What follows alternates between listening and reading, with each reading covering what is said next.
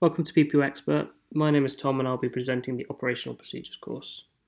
This course is designed to give you an in-depth understanding on the theory required to pass the CAA theory exam for this particular topic. Despite this, only self-study, commitment and discipline will be required. The course is displayed in the form of a slideshow, which I'll be talking through. Please feel free to pause the recording at any point, either take a break or write down any notes. So the first topic we'll be looking at is the air traffic services. So the air traffic services is a blanket term which covers three main services that we have in the UK. Sometimes air traffic control is used as a generalisation, but this is incorrect. We use the air traffic services which cover three main. So we have the air traffic control, the flight information service and the air ground service. So each aerodrome in the UK will cover one of these services if they're licensed, and we're going to go through all three and what that covers. So air traffic services and what their objectives are mainly to prevent collisions. So no matter what kind of coverage they have, they want to maintain safety. So prevent collisions, expedite and maintain an orderly flow of traffic. So whether that's on the ground or in the air, provide advice information to all aircraft, no matter how big or small, and also notify other organisations of any issues, NOTAMs, anything that could be a safety factor. The air traffic services are there to help and assist us.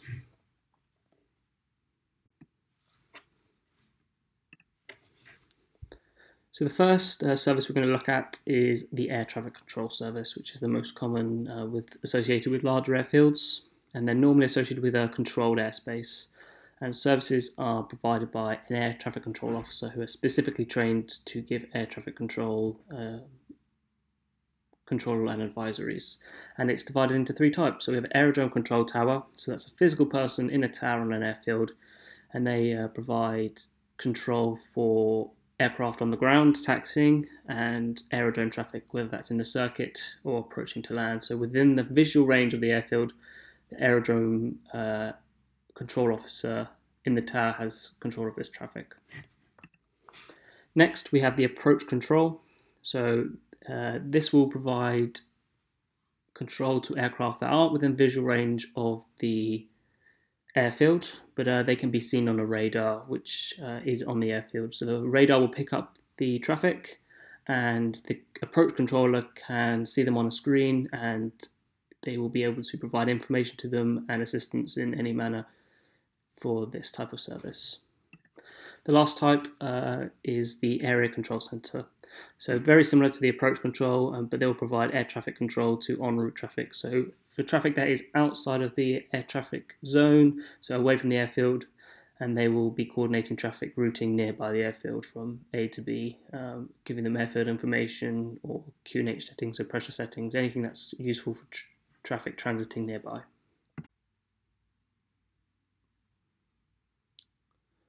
Okay, so now we're going to be looking at the air traffic control services and ATC call sign suffixes which are assigned with each station. So each station has a name derived where it's from, so the location that each service is located, followed by what they're offering. So whether it's ground, so the first one on the list is Birmingham, so that's the location, and then ground, so a ground controller offering guidance and control to aircraft solely on the ground. Then we have Birmingham Aerodrome Control, so this is the tower, and they're called Birmingham Tower. Again, the suffix is the location first of all, and the tower is what kind of control they're offering. Then we have Cardiff Radar Approach. So again, Cardiff's location and radar approach, so offering a service to aircraft that are not in the vicinity of an aerodrome that are seen on a radar screen, and they'll be known as radar, so it's Cardiff Radar. Heathrow Approach Control, so Heathrow, again the name.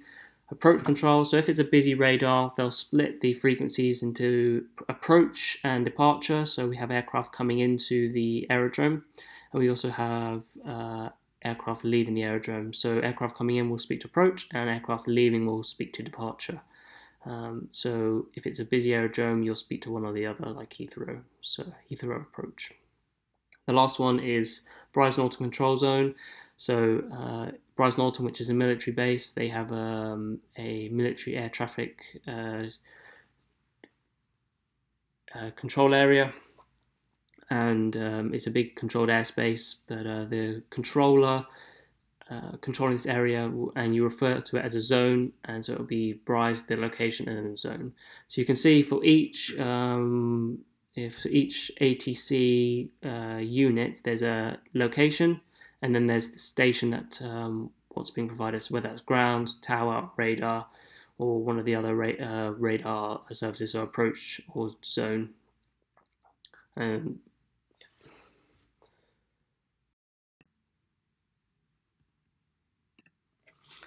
Okay, the next thing we're going to look at is the lower airspace radar service. So some radar-equipped air traffic control units are able to offer a lower airspace radar service. Okay, so this will be for aircraft generally lower down, so below 10,000 feet.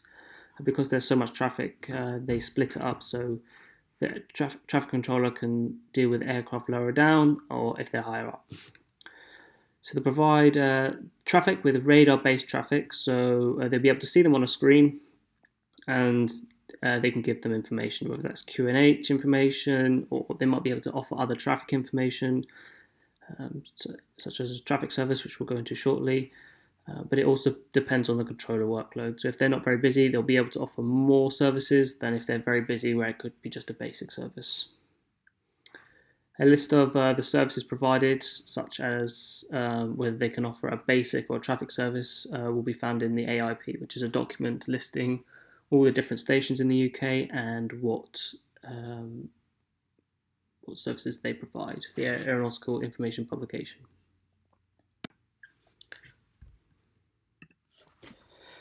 So as an aircraft, if we find ourselves outside controlled airspace, whether that's an aerodrome or controlled airspace up in the air, we legally do not have to speak to a flight information service. However, it's strongly advised because they do offer us some good information, and we're going to have a look at what kind of services they can provide depending on what we require and what they can offer and the base they're at. And they're as follows. So we've got a basic service. They can be offered by air traffic control or flight information service. A traffic service. So the basic service will just give us just basic information like QNH and the runway if it's an aerodrome. The traffic service will give us this information, but it would also tell us if there's any traffic to be noted. In order to do this, it needs to be offered by a radar-equipped air traffic control unit. So they need to have a radar to be able to see where we are and where other traffic is. Next one's a deconfliction service. So again, it needs to be offered by a radar-equipped service, but it's only for IFR traffic. So it won't be affecting us generally as PPL students. But not only will they tell us where other traffic is, but they will also give us a heading and an altitude to fly to avoid this traffic at all times. And lastly is a procedural service. And lastly is a procedural service offered by air traffic control to flight, again in IFR. So if there's no radar at an airfield, then they can offer a procedural service which will keep us clear of other traffic without being able to see them on a radar. So we're going to go in a little bit more detail now about each of those services and what they can provide. So the first one was a basic service.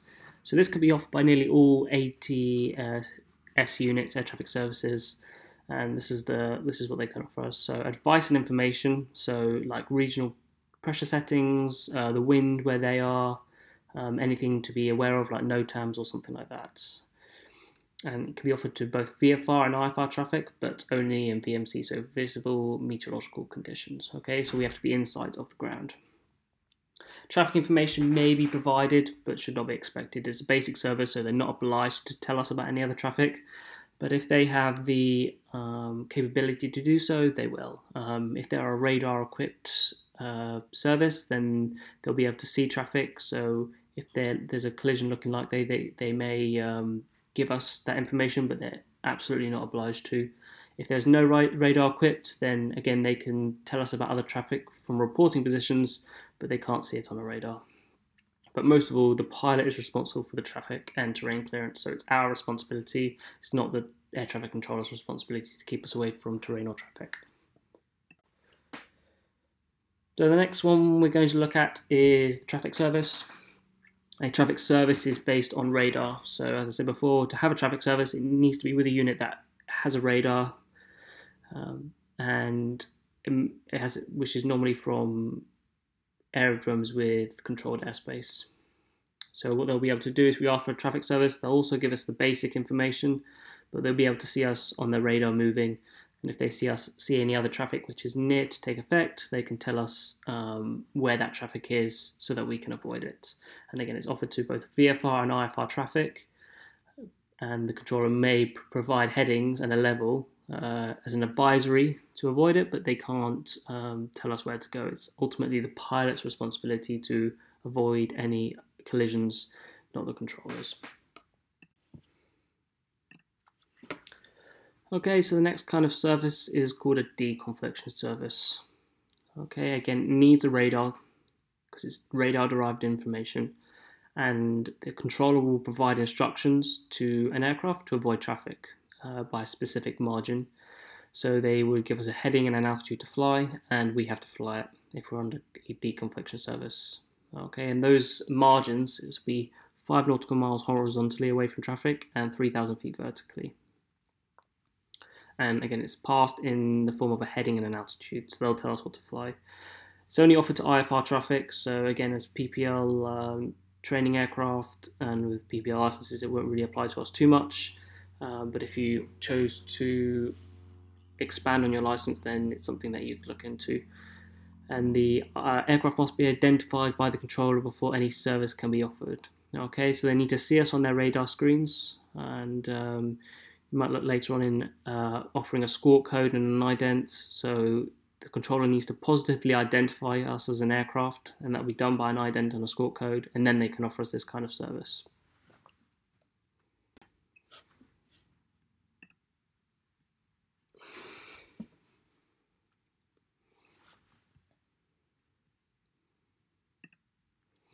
Okay, so we've looked at the air traffic control, the first type of the air traffic services. Now we're going to look at flight information service, known as FIS. Okay, so small airports might have a flight information service, and effectively it's a downgrade in coverage. It's lower than air traffic control, and it's provided by a flight information service officer. Okay, so they have slightly less training to an air traffic control, but they're still some kind of ATS unit. And what they can provide is positive control of aircraft on the ground up to the runway holding point. Okay, so when we're on the ground taxiing, we have to take instruction from a flight information service. They're in charge of us, so they'll tell us where to go. However, when we're in the air or just on the runway, it's actually our discretion. So it's up to us as pilots to make those decisions, and they can only advise. They can't tell us what to do anymore. They obviously give us the airfield information, like any air traffic control unit, such as the runway and the wind, so we know which runway to take off from and what the wind is for taking off and landing. They can give us non-radar based traffic information, so they can give us traffic information based on reports rather than seeing traffic on a radar screen, as they don't have this. And they'll be offering a basic service to aircraft, so flight information services don't have. Okay, so the last one of the air traffic services is the air ground service, A/G. Okay, so this is normally for much smaller local airports, air ground, and it's a very limited service. So it'll only provide us with the essential information. So they'll give us a wind, pressure setting, and the runway in use. Okay, and so it's delivered by a radio operator. They're not trained as an air traffic controller at all. All they are is trained on the radio to be able to pass information which they have received from their sensors and equipment to judge the wind and the pressure. They can't provide any instructions or traffic information, so it's always the pilot's responsibility